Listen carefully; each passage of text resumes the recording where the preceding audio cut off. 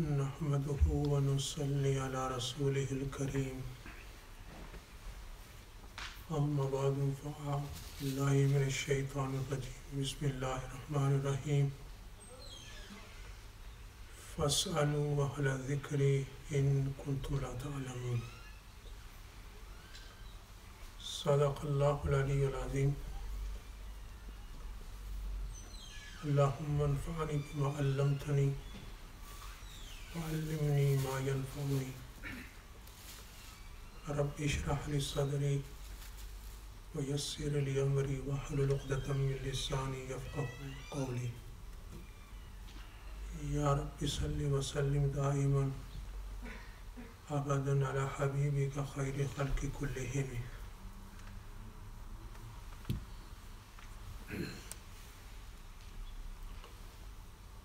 My respected young brothers and elders, I ask Allah subhanahu wa ta'ala to accept this gathering in His court and make it means of our forgiveness. And may He give us the tawfiq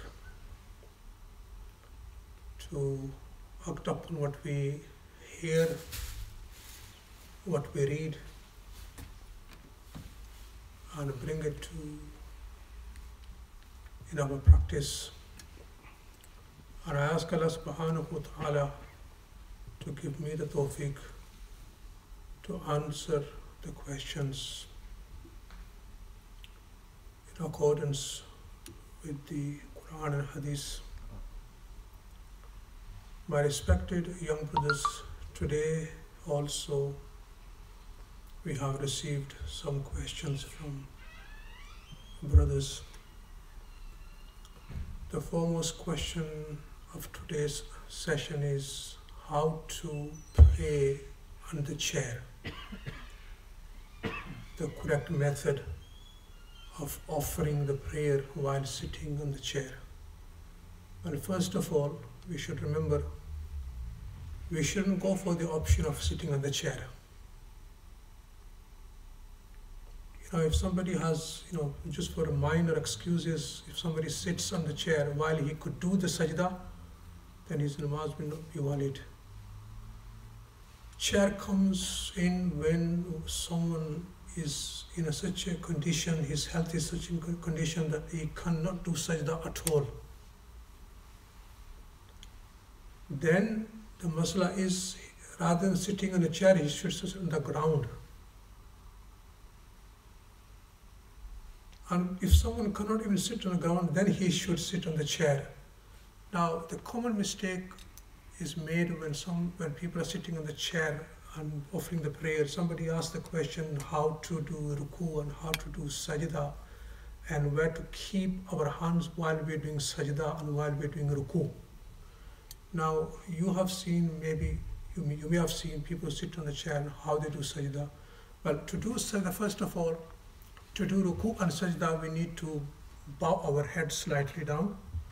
And when we're doing a sajda, then we need to bow our head a bit more.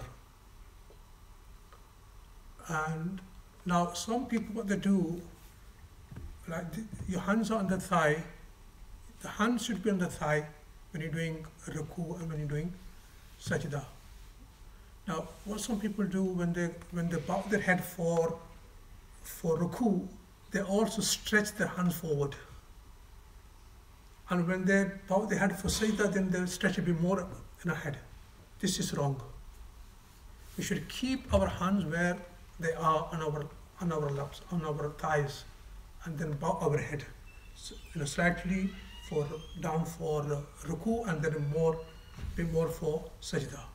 This is the method of offering the salah on the chair. Now, there's another question someone asked regarding offering sunnat fajr, two sunnats fajr while the jamaat is going on. The imam is leading the prayer, somebody comes in the masjid and he hasn't read his sunnats. So should he leave out the sunnats and join the Imam, or should he first offer the two sunnats and then join the Imam? The masla is, Abdullah bin Masud radiallahu ta'ala anhu once came to masjid and the Imam was leading the prayer, Fajr. So he stood at the side, he offered his 2 rakat sunnat and then he joined the Imam. Now Prophet sallallahu alaihi wasallam in a hadith, he has prohibited us of offering any prayer after the performance of 2 farz of Fajr. Once we have read 2 farz of Fajr, after that till sun rise, it is makruh to offer any optional prayer. So when we come to the masjid and the Imam is leading the Fajr prayer, and if we haven't read our 2 sunnahs, first we should read our 2 sunnahs and then join the Imam. But if we come and the Imam is sitting in the shahad, and we fear that if I start my sunnahs and before I finish my sunnah, the Imam will finish, he will give salam, then we should leave out the sunnahs and then join the Imam. And then we do the qada of these 2 sunnahs after the sunrise, not after the fard prayer, after sunrise.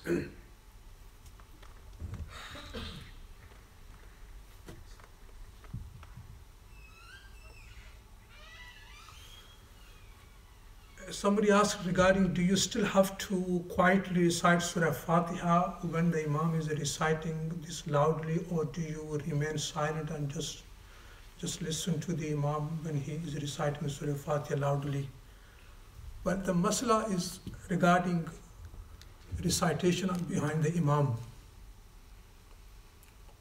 Our Prophet sallallahu alaihi wasallam, as this hadith is narrated by Abu Hurairah radiallahu ta'ala, it is in the Sunan Nasai. Our Prophet sallallahu alaihi wasallam says that innamal imamu liyu'tamma bihi fa'idha kabbara fakabbiru wa idha qara'a fa'ansitu. Rasulullah sallallahu alaihi wasallam says the Imam is appointed that the people who are behind him, they should follow him. When he says Allahu Akbar, while he is going to the ruku, then you should also softly say Allahu Akbar. And when the Imam begins his recitation, then you should remain silent. And in another hadith of Prophet sallallahu alaihi wasallam, he says, "Man kana lahu imamun fa qira'atul imami lahu qira'atun." The one who has Imam, meaning the one who is reading his prayer behind the Imam, then the recitation of Imam will be sufficient for his muqtadis. The muqtadis, they will remain silent and they will not do the recitation. Anyhow, this masla of recitation of Surah Fatiha behind the Imam, and this is Imam Abu Hanifa rahimahullah, he has these proofs, evidences, hadiths, that the one should not do the recitation. But the other Imams, Imam Shafi rahimahullah, according to him, and the other Imams, one should read Surah Fatiha. But anyhow, if you follow the school thought of Imam Abu Hanifa, then there's no recitation behind the Imam. And if someone follows the school of thought of Imam Shafi rahimahullah, or Imam Mohammed bin Hanbal, or Imam Malik, then he is allowed to do the recitation of Surah Fatiha behind the Imam.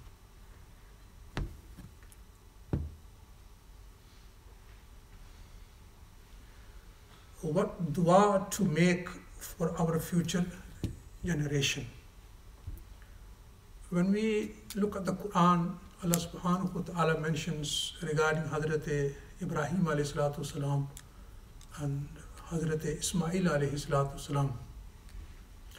They made a dua to Allah subhanahu wa ta'ala, Rabbana waj'alna muslimayna lak wa min dhurriyatina ummatan muslimatan lak.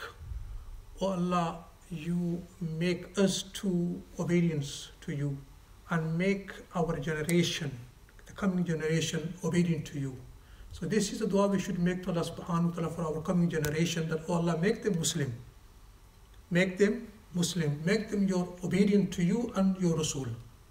And we should make this dua, Rabbana hablana min azwajina wa zurriyatina qurrata a'yuni waj'alna lil muttaqina imama. This covers all your coming generation. that, oh Allah, you make our spouses, our wives, and our children coolness of our eyes, and make us the imam of muttaqeen. So this dua, we should make it this Quranic, Rabbi ja'alni muqima salati wa min zurriyati. We should make this dua, and these duas will cover our coming generation, our children which we have now, and our offspring which are to come in our generation. So we should learn these duas. And as some Muftiyan Ikram ulama, they say, if for a common people, if it's difficult to memorize these duas, just learn the translation. Just learn the translation and make the dua in your own language.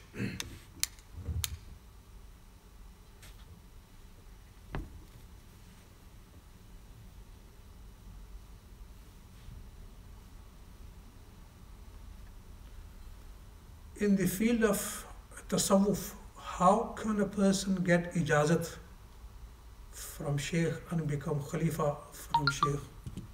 Well, first of all, remember, one shouldn't get bathed to someone with the need of becoming his Khalifa and having a need that he should give me ijazat and make me Khalifa. The whole purpose of making bath on someone's hand is that we are doing bath on his hand so that he can guide us and so that we can reach to Allah subhanahu wa ta'ala.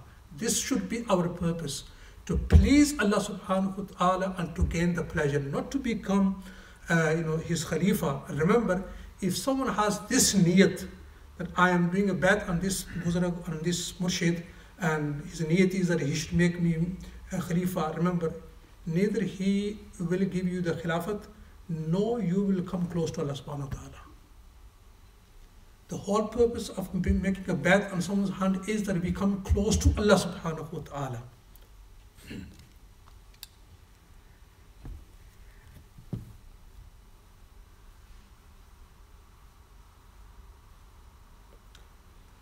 What is nafs? How nafs tries to destroy a person, how to save ourselves from our real, hidden and biggest enemy. When nafs is our own self, and there's a hadith of Prophet ﷺ in which he addressed the Sahaba Ikram, and he said, what do you think of a friend who, if you treat him very well and you look after him, but still he puts you into troubles? So the Sahaba Ikram, they said, O Prophet of Allah.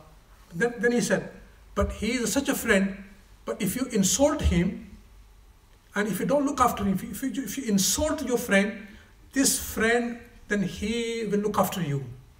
So the Sahaba Ikram, they said, O Prophet of Allah, this type of friend you are mentioning, that if somebody, treats him good, but in return he doesn't treat him good, he puts him to trouble, but if someone insults him, then he does good things to you. So he said, the Sahaba said, this is the very worst, enemy, a person. So Sahaba Rasulullah said, the one in whose control lies my life, such friend is your own self, which is inside you, your own nafs. Which means, like sometimes when a person is ill and the doctor prescribes him a medicine, and sometimes the ill person, he doesn't want to take the medicine, but unwillingly he takes it. Similarly, our nafs is inna nafs al-ammaratun bisu. This nafs, our inner self, it always encourages to do, incites to evil, makes us do, evil things. Now we need to force ourselves. We need to force, when a person wants to do something good, and the nafs comes a barrier, it becomes a barrier, and it doesn't let you do, it makes you lazy, you become lazy. The solution is that we need to force ourselves to do the good deeds. This is the reality. We have to force ourselves. When we force ourselves, then if we keep on forcing ourselves for the good deeds, then what happens? Eventually a time comes, then doing of good deeds becomes our second nature. But in the beginning stages, what happens? It is a bit difficult. to read the prayers, to do the good deeds, we become very lazy quickly, and our nafs doesn't make us, let us do good things. And if we don't force ourselves, then we will become lazy, and then we will become prey of our own nafs, and the nafs will overcome us. It will be dominant over us. So we need to force ourselves, as we force when we are ill and taking the medicine. We don't want to take it, but we have to take it, thinking that this is for my own self. I'll get better by taking the medicine. Similarly, if we force ourselves for the good deeds, slowly but slowly, what will happen? Then this very nafs will be in our favor, and then we will very easily do the good deeds. But in the beginning stages, it will be hard. But if we continue forcing ourselves for the good deeds, then a time comes, then all the good deeds will become very easy for us.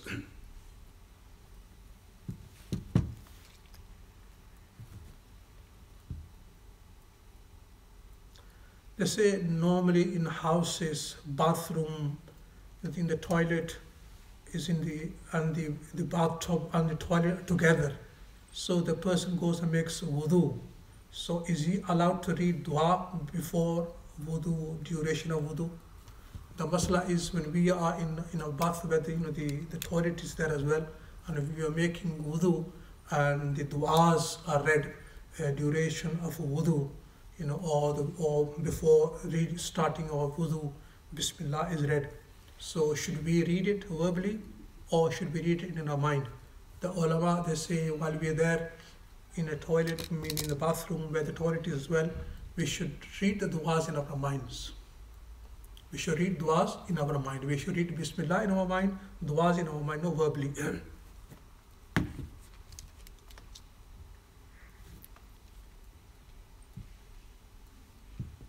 Men are required to wear prayer hat while offering salah.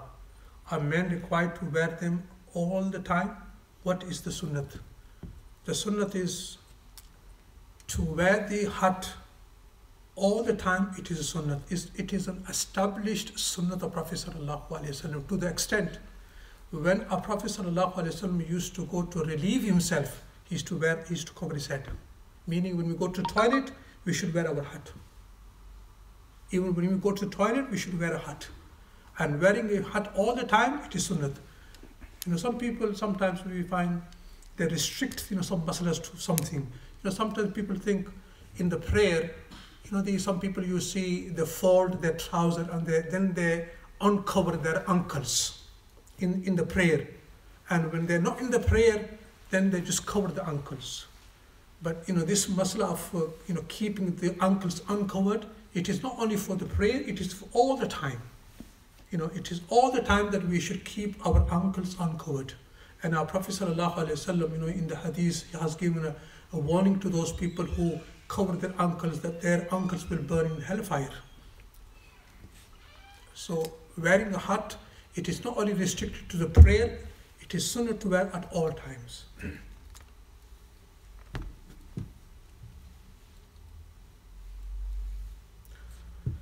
Well, here somebody asked a question regarding what happened to the tribe of Banu Qurayza. And he's asking that the Quran talks about this even in Surah Ahzab, verse 26.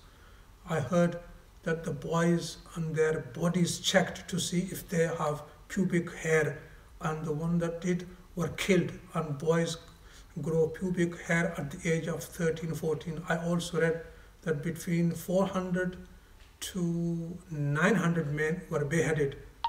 I am pretty sure not all those 400 to 900 were soldiers, and the Prophet ﷺ ordered them to be executed. Well, regarding here, first of all, in Banu Qurayza,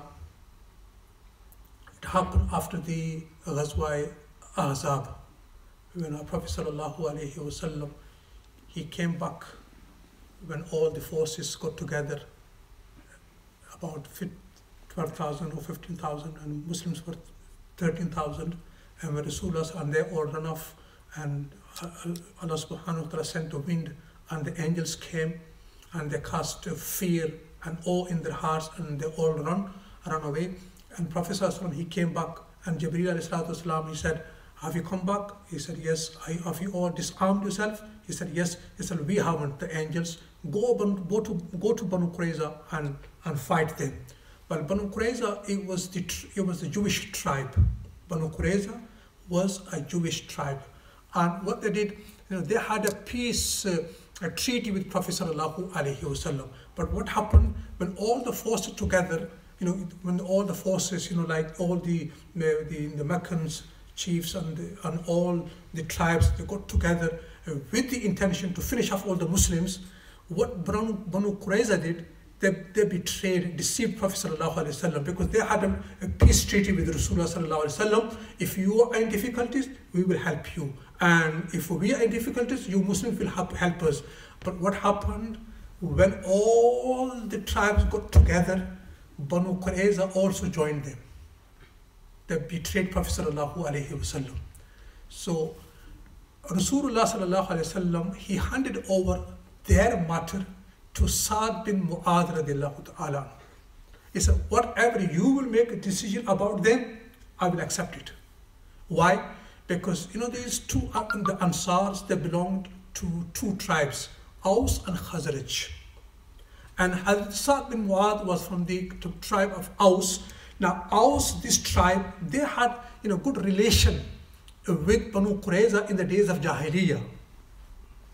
So Hazrat Sa'd bin Mu'adh radiallahu ta'ala anhu, he said to Prophet sallallahu alaihi wasallam, he said, my decision is regarding them that their men should be killed. Now this person was asking me a question that not all of them were fighting against Prophet sallallahu alaihi wasallam. Let me tell you one thing, maybe for your information, for everyone's information. When Rasulullah sallallahu alaihi wasallam was informed by Jibreel alayhi salatu wasalam that go and fight them, Rasulullah sallallahu alaihi wasallam first, he sent his Sahaba Ikram, and he sent Ali radiallahu ta'ala with the flag of Islam. When Ali radiallahu ta'ala went to them, what they did? They used foul language against Prophet sallallahu alaihi wasallam, which it in itself, it is unforgivable for sin. This is sin was that should not be. No one should be pardoned if somebody swears at Prophet sallallahu alaihi wasallam. They swore at Prophet sallallahu alaihi wasallam. They used foul language against Prophet sallallahu alaihi wasallam when Ali radiallahu ta'ala went there. So this sin itself was something that they were not someone who should be forgiven. So Rasulullah sallallahu alaihi wasallam, he said to Sa'd bin Mu'adh, their matter is in your hand, you make a decision. He said, the Prophet of Allah, my decision is their men should be killed, and their women, their children, they should be taken as slaves. So this is the correct information. Only not 400 to 900, there were only 400 men, they were killed. Why? Because they betrayed Prophet sallallahu alaihi wasallam, and they used foul language against Prophet sallallahu alaihi wasallam, not the children, nor their women.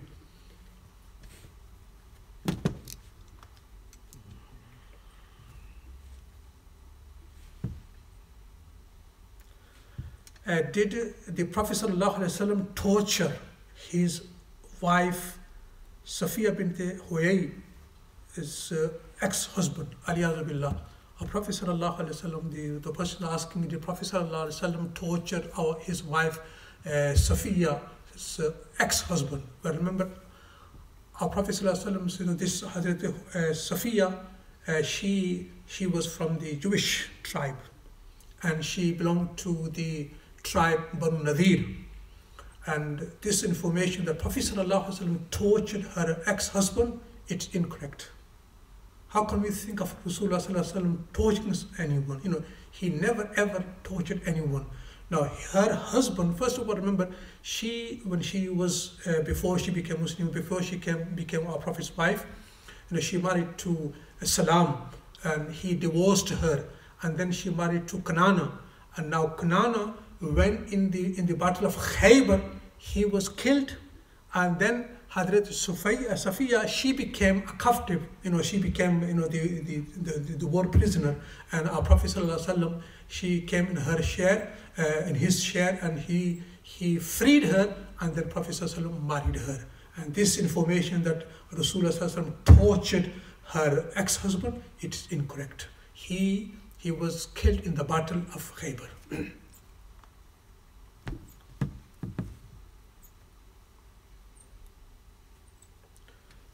I think that's it. May Allah subhanahu wa ta'ala accept our sitting here. Allahumma salli ala Sayyidina wa Maulana Muhammad wa ala alihi wa sahbihi wa barik wa sallim. ربنا آتنا في الدنيا حسنة وفي الآخرة حسنة وقنا عذاب النار. اللهم ربنا تقبل منا إنك أنت السميع العليم وتب علينا إنك أنت التواب الرحيم.